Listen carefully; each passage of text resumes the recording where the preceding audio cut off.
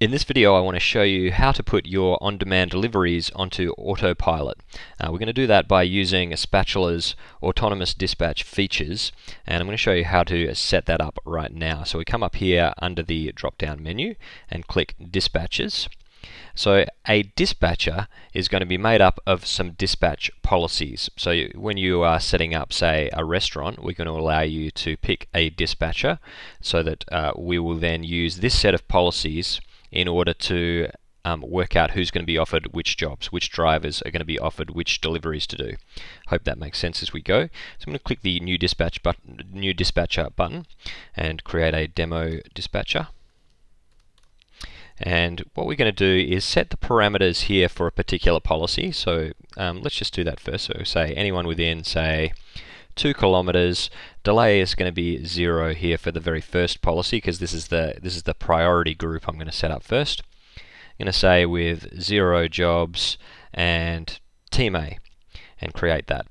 So what that means is as soon as a job is created that is using this demo dispatcher policy, Spatula is going to look for any driver in Team A that's closer than 2 kilometers away that has no jobs yet, and it's going to do that instantly because there's no delay on it.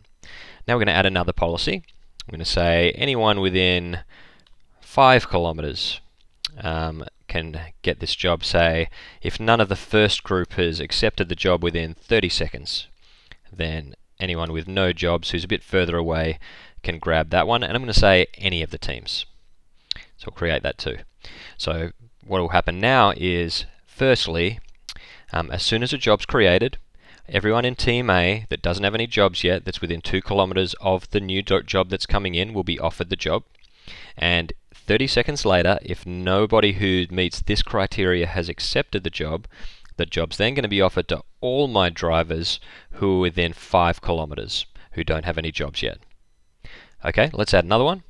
Now we might say everyone within 5 kilometers, let's give it a 2-minute wait, 120 seconds, who's got less than 1 job. And we'll say all teams again. So as you can see, we can start building up a set of policies, and they can have certain delays on them. You can have as many of these as you like, and they can have different delays, anywhere from a second to as long as you really want to wait, although that probably doesn't make sense in a lot of cases. And then we can set up as many of these dispatchers as you want. So we're going to save this one. And now we've got a dispatcher that's got 3 policies associated with it. And you'll now have this dispatcher as an option to put on particular restaurants that you're putting on, or other vendors, and you can set through the API or through Zapier or however you're creating your jobs. You can actually do this on a job by job basis to pick different dispatchers. So we can actually pick another dispatcher and have totally different parameters, totally different things that we're trying to set up. Team C drivers get top priority up to 10 jobs. So it can be really a flexible way of creating this autonomous dispatch policies, and that means you'll have a lot of control over how you're going to set up your autopilot for the team. This is really a powerful feature. I'm really excited to be bringing it to you. If you've got any more questions on it, please feel free to ask, and I'll make a follow-up video. But in the next video, I'm going to show you how to set up a restaurant or a vendor and apply that dispatch policy and show you how that part works.